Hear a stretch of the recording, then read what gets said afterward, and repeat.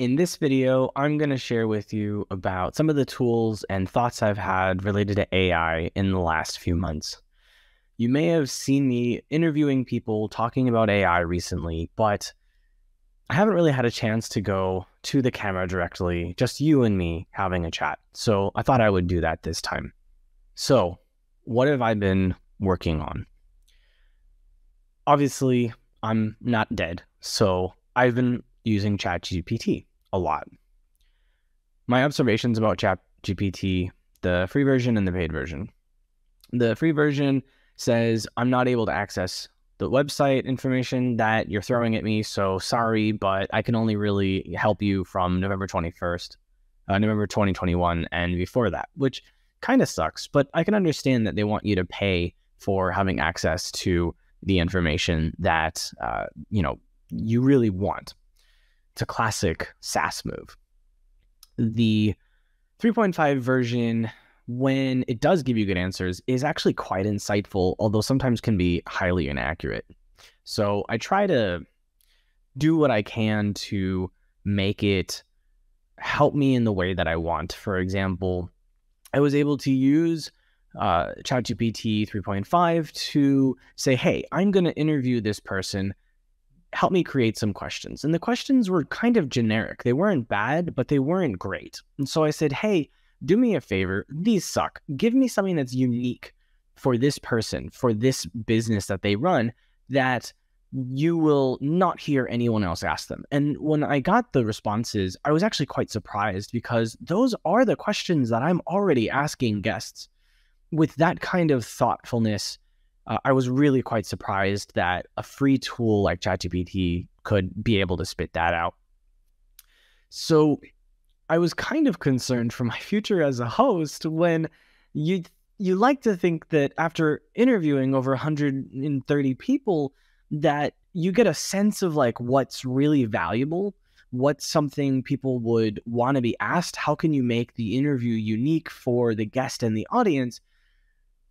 But at the same time, when an artificial intelligence can come up with those questions with the correct prompt, it kind of scares me a little bit because it means that maybe an AI will be doing my job in the future of interviewing people. Maybe not. Who knows? But for now, what I've decided to do is try to get these really quirky, unique questions and add them into my own repertoire. Now, if you aren't aware, when I'm interviewing people, and generally what I do is I plan nothing. I mean, I have a call with them before the interview on a separate day, so I get to know their personality, see if there's a good fit, and see if we can come up with a topic. But generally, I don't prepare any questions. I come to the interview and I ask them, tell me who you are. Tell me what you're about. We'll start from there. And I listen to what they say. And I pull on a new thread based on something they've said in their response. And generally, I felt like that was quite valuable of an interview style because it requires you to listen very heavily. But ChatGPT basically upended that entire thing by not really knowing anything about this person and yet being able to tell me questions that I was going to already probably think of on the fly and ask without them ever really having the chance to talk to this person like I have. So again, quite scary, but also really cool. Now, I've also used the paid version of ChatGPT, but the paid version, I had a problem with. I paid for it, and the first month it worked, but then I found that there's a bug that prevents paid subscriptions from sometimes activating. So even though I paid, I couldn't access the features after the first month. And I contacted ChatGPT's customer support. It took them 2 weeks to respond. I got kind of pissed. I did a dispute on my charge, and it was refunded to me. But then they charged me again the next month, which I'm kind of annoyed about because they didn't help me after making me wait 2 weeks. And so I canceled my account and I created a new account. I'm working on the 3.5 version for now. I may give it another chance. I do know that that was a known bug, but I'm just shocked that after several months, they still haven't fixed that bug. Now, there's other tools that I've been looking at. One is Opus Pro. This clip provider actually enabled me to fire my shorts editor because the quality of the clips and the speed at which it provides them and the cost that I incur in order to do it is really, really, really much more effective and cheaper than working with a person. So before, this person would get the full episode and I would have them, I would give them the freedom to determine what 7 to 10 clips they would create from that episode. And it would take them about a week to get me those 10 clips, which when you're trying to grow your social media following, 1 clip post per day is really not significant enough, at least in the beginning when you're trying to gain exposure, where consistency and, posting a lot is key, and then you ramp that down as you grow. And so with Opus Pro, this clip provider, I can now give it the YouTube URL, and within 10 minutes, it gives me 10 to 15 clips that have it's cut into 9:16, vertical format, and it has the subtitles timed, synced, and colorized almost to perfection.